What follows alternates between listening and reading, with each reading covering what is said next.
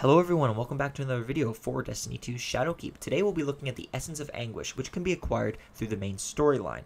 Now I'm going to teach you guys the best bounties to do this for. I was actually going to make a whole video on the separate bounties, which I will do in the future, but we're going to cover the essences first. Now for this, I was going to show you guys the bounties that you should do, but that's a longer list than the bounties that you shouldn't do, which is way easier, and honestly it's less render time for me and easier for you guys to follow on which ones you shouldn't be picking up.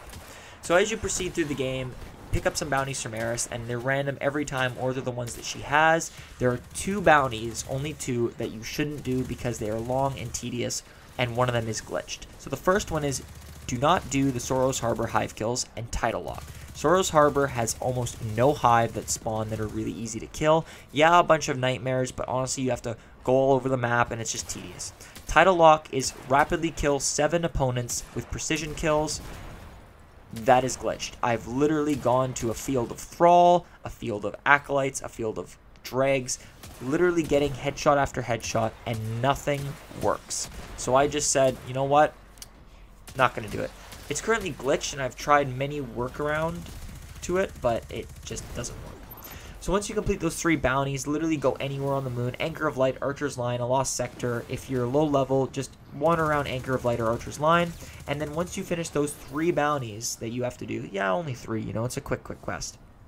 Simply hand them in, and then the quest will reward you with the Cleansed Essence of Anguish. All you got to do is simply return to the Lectern of Enchantment to hand it in, and you will get these nice little Dreams Bane boots.